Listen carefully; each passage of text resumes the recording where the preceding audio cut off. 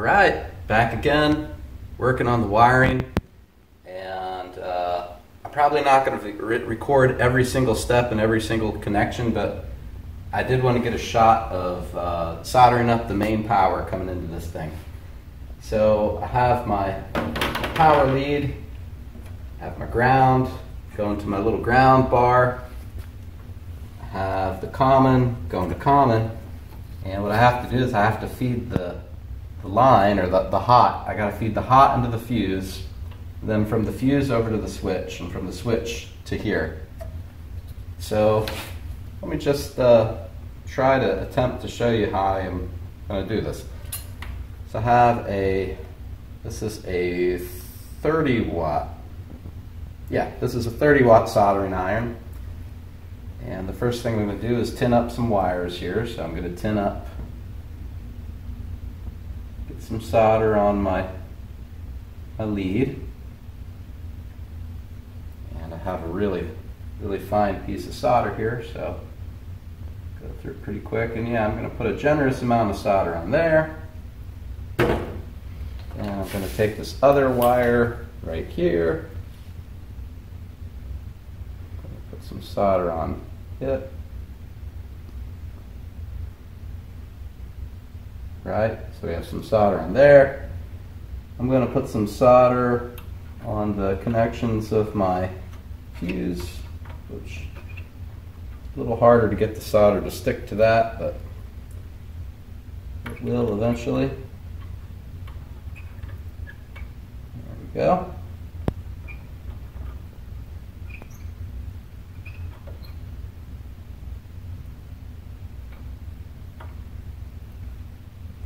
Okay, then I'm going to take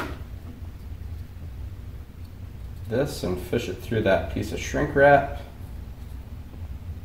And I'm going to take that, fish it through the shrink wrap. Now I'm going to try to stick this all together without burning myself. So, let's see how that goes.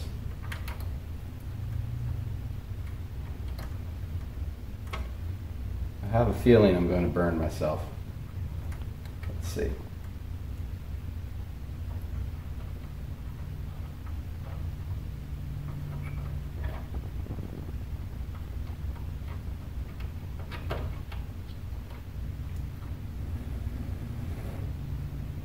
Okay.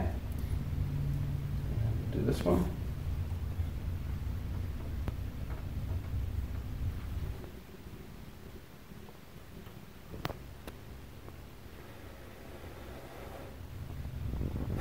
Okay, so you can see they are both stuck together, really nice.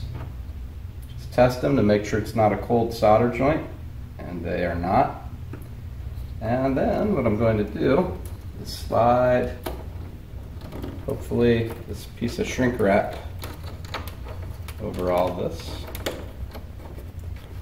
And what I'll just do is I'll grab my little lighter here really quick, and I'm going to shrink wrap that. So let me just get my lighter.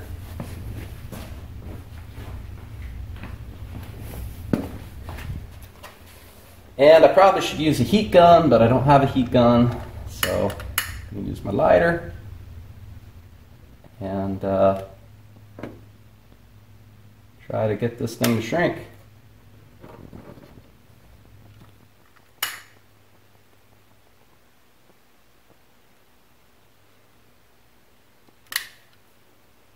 That's good enough. So I like to do that.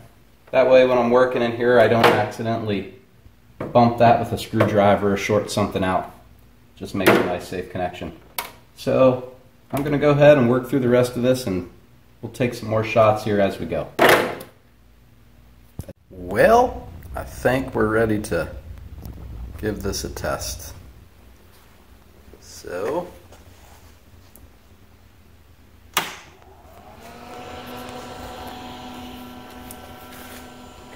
power. We have a fan spinning.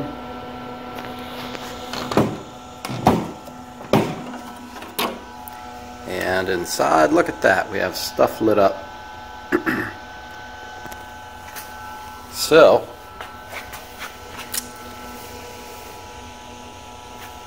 this is kind of like, I guess, what I would call like the preliminary wiring. I'm really not at the point where I'm really working off this wiring diagram yet. I'm kind of getting ready for that.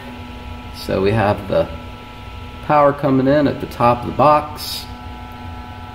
Have power going to our dual 5-volt 24-volt power supply. Obviously we have power going to the Acorn. Have this here. This is a place to hook up all my commons. I had to add this. I kind of forgot. I have a whole bunch of 24-volt connections, so this is a place to connect all that 24-volt stuff. Down here, this is where I'm going to power all the drives. I haven't powered this yet because I don't think I'm supposed to put power to that until the motors are connected, so I don't want to damage it. But yeah, I think we're ready to move on to the actual fun stuff now, the actual wiring. All right, thanks a lot.